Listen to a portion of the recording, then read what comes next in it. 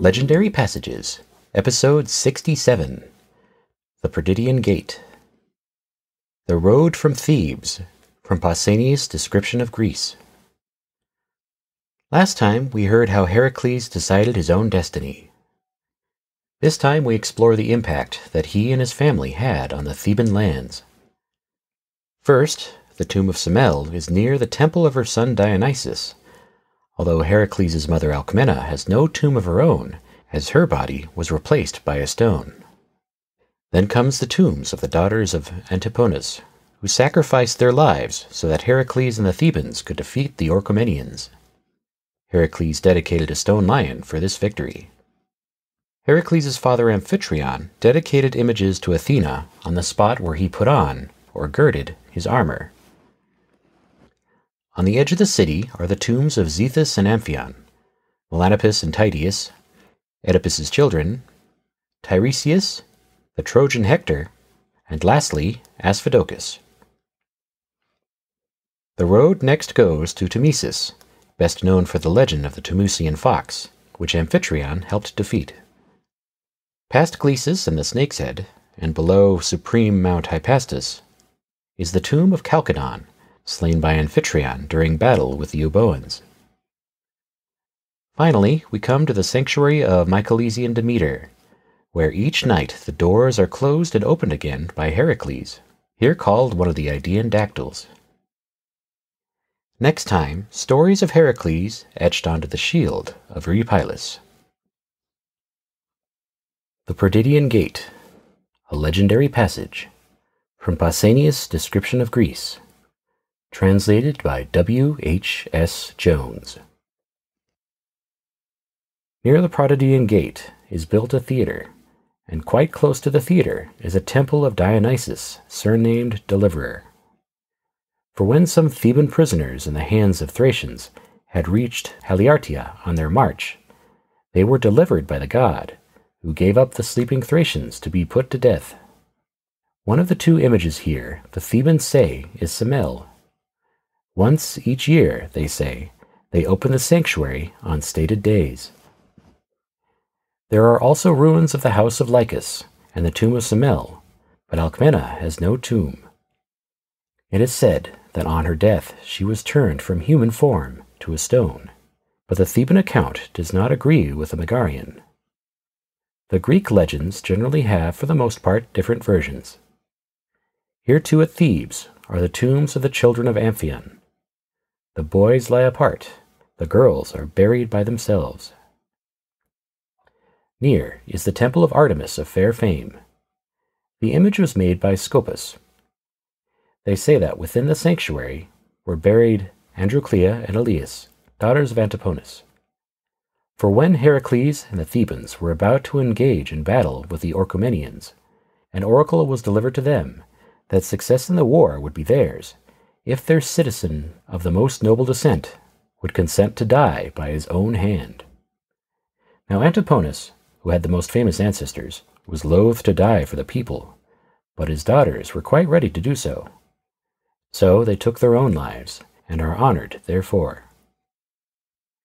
Before the temple of Artemis of fair fame is a lion made of stone, said to have been dedicated by Heracles after he had conquered in the battle of the Orchomenians and their king, Erginus, son of Clymenus.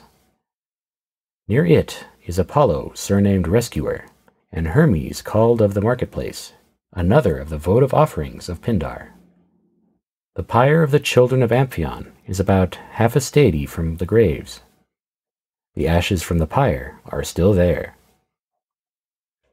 Near this are two stone images of Athena, surnamed Girder, said to have been dedicated by Amphitryon.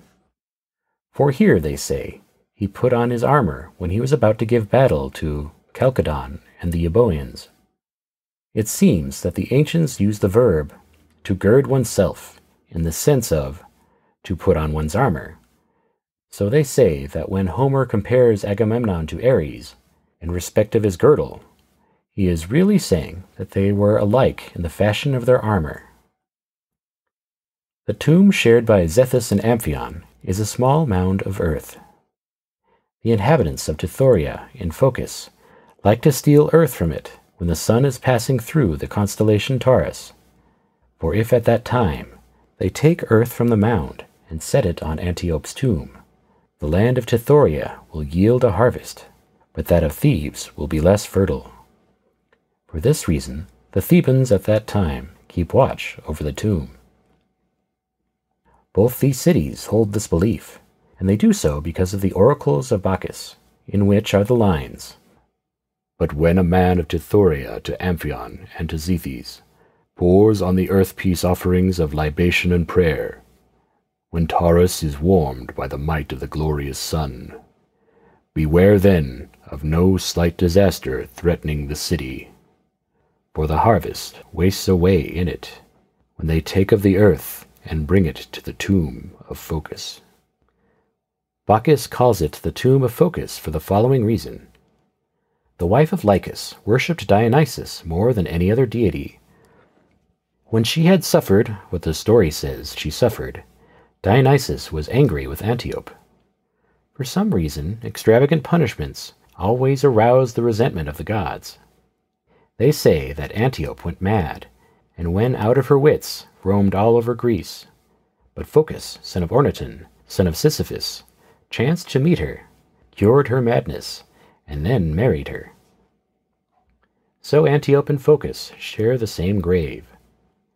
The roughly quarried stones, laid along the tomb of Amphion at its base, are said to be the very rocks that followed the singing of Amphion. A similar story is told of Orpheus, how wild creatures followed him as he played the harp. Protidian Gate of Thebes. The road from Thebes to Chalcis is by this Protidian Gate. On the highway is pointed out the grave of Melanippus, one of the very best of the soldiers of Thebes. When the Argive invasion occurred, this Melanippus killed Tydeus, as well as Megistius, one of the brothers of Adrastus, while he himself, they say, met his death at the hands of Amphitryon. Quite close to it are 3 unwrought stones. The Theban antiquaries assert that the man lying here is Tydeus, and that his burial was carried out by Ma'ion. As proof of their assertion, they quote a line of the Iliad, "Of Tydeus, who at Thebes is covered by a heap of earth." Adjoining are the tombs of the children of Oedipus. The ritual observed at them I have never seen, but I regard it as credible. For the Thebans say that among those called heroes to whom they offer sacrifices are the children of Oedipus. As the sacrifice is being offered, the flame, so they say, and the smoke from it divide themselves in 2. I was led to believe their story by the fact that I have seen a similar wonder. It was this. In Mysia, beyond the Caucasus, is a town called Poinie, the founder of which, according to the inhabitants, was Poenus, one of the descendants of Heracles. When they are going up to sacrifice to him as a hero, smoke of itself rises up out of the grave. This occurrence, then, I have seen happening. The Thebans also show the tomb of Teiresias, about 15 stadies from the grave of the children of Oedipus. The Thebans themselves agree that Teiresias met his end in Haliartia, and admit that the monument at Thebes is a cenotaph. There is also at Thebes the grave of Hector, the son of Priam. It is near the spring called the Fountain of Oedipus, and the Thebans say that they brought Hector's bones from Troy because of the following oracle. "Ye Thebans who dwell in the city of Cadmus, if you wish blameless wealth for the country in which you live, bring to your homes the bones of Hector, Priam's son, from Asia, and reverence him as a hero, according to the bidding of Zeus." The Fountain of Oedipus was so named because Oedipus washed off into it the blood of his murdered father. Hard by the spring is the grave of Asphodicus. He it was who, in the fighting with the Argives, killed Parthenius, the son of Teiresias. This is the Theban account, but according to the passage in the Thebaid, which tells of the death of Parthenius, it was Heracles who killed him. Tmesis. On this highway is a place called Tmesis, where it is said that Europa was hidden by Zeus. There is also another legend, which tells of a fox called the Tmusian fox, who, owing to the wrath of Dionysus, the beast was reared to destroy the Thebans, and how, when about to be caught by the hound given by Artemis to Procris, the daughter of Erechtheus, the fox was turned to stone, as was likewise this hound. In Tmesis there is also a sanctuary of Telchinian Athena, which contains no image. As to her surname, we may hazard the conjecture that a division of the Telchinians, who once dwelt in Cyprus, came to Boeotia and established a sanctuary of Telchinian Athena. Glesis and Mount Hypastus. 7 stadies from Tmesis on the left are the ruins of Glesis, and before them on the right of way a small mound shaded by cultivated trees and a wood of wild ones. Here were buried Promachus, the son of Parthenius, and other Argive officers who joined with Agelaus, the son of Adrastus, in the expedition against Thebes.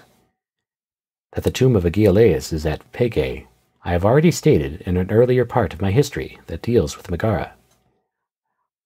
On the straight road from Thebes to Glesis is a place surrounded by unhewn stones, called by the Thebans the Snake's Head. This snake, whatever it was, popped its head, they say, out of its hole here, and Teiresias, chancing to meet it, cut off the head with his sword. This, then, is how the place got its name. Above Glesis is a mountain called Supreme, and on it a temple and the image of Supreme Zeus. The river, a torrent, they call the Thermodon. Returning to Tmesis, and the road to Chalcis, you come to the tomb of Chalcodon, who was killed by Amphitryon in a fight between the Thebans and the Euboeans. Harma and Mycalesis. Adjoining are the ruins of the cities Harma, chariot, and Mycalesis. The former got its name, according to the people of Tanagara, because the chariot of Ampharius disappeared here, and not where the Thebans say it did. Both peoples agree that Mycalesis was so named because the cow lowed Emi here that was guiding Cadmus and his host to Thebes. How Mycalesis was laid waste I have related in that part of my history that deals with the Athenians. On the way to the coast of Mycalesis is a sanctuary of Mycalesian Demeter. They say that each night it is shut up and opened again by Heracles, and that Heracles is one of what are called the Idaean dactyls. Here is shown the following marvel. Before the feet of the image they place all the fruits of autumn, and these remain fresh throughout all the year. At this place Oedipus separates Euboea from Boeotia. On the right is the sanctuary of Mycalesian Demeter, and a little farther on is Aulis, said to have been named after the daughter of Aegisthus. Here there is a temple of Artemis with 2 images of white marble. One carries torches, and the other is like to one shooting an arrow. The story is that when, in obedience to the soothsaying of Calchas, the Greeks were about to sacrifice Iphigenia on the altar, the goddess substituted a deer to be the victim instead of her. They preserve in the temple what still survives of the plane tree mentioned by Homer in the Iliad. The story is that the Greeks were kept at Aulis by contrary winds, and when suddenly a favoring breeze sprang up, each sacrificed to Artemis the victim he had to hand, female and male alike. From that time, the rule was held good at Aulis that all victims are permissible. There is also shown the spring, by which the plane tree grew, and on a hill nearby the bronze threshold of Agamemnon's tent. In front of the sanctuary grow palm trees, the fruit of which, though not wholly edible like the dates of Palestine, yet are riper than those of Ionia. There are but few inhabitants of Aulis, and these are potters. This land, and that about Mycalesis and Harma, is tilled by the people of Tanagra.